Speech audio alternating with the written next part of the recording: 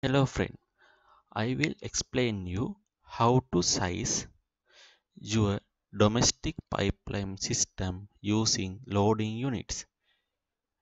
Loading units calculation is the best way to pipe sizing. It is very easy.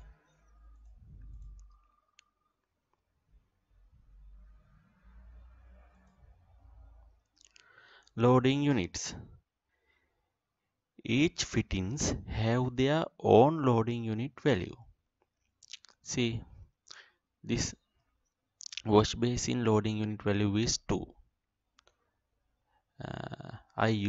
Before I will tell, I use Plumbing Engineering Services Design Guide, the Institute of Plumbing, for this calculation.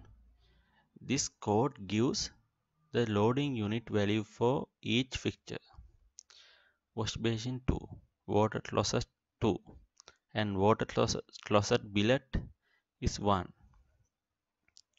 urinal 1, shower 3, and sink 5. After we calculate sum of the loading unit, we can size the main pipe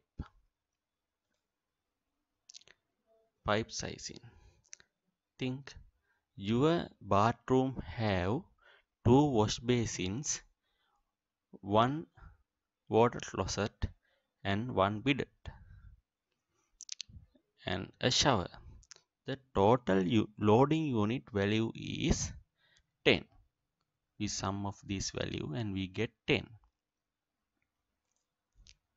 See, in that code we give this chart. There is a loading unit value. Flow rate liters per minute. Head loss meters per meter run. This head loss we use for calculate friction loss of pipe. In another video I will explain you how to calculate pump. In here I will only show you how to size a pipe. Maintain flow rate below 1.5 meters per second. Okay, you get 10 loading units in this example, and we come here.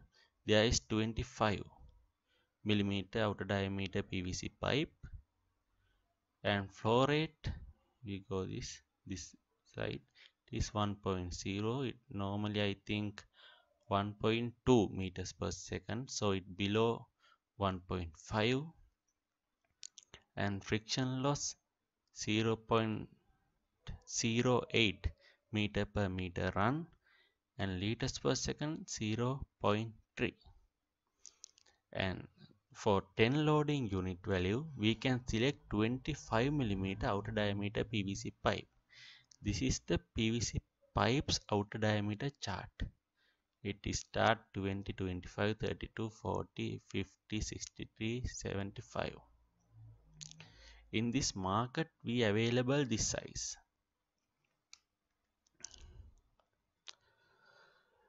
If you learn something, please subscribe MEP Engineer channel for more videos. Okay, thank you.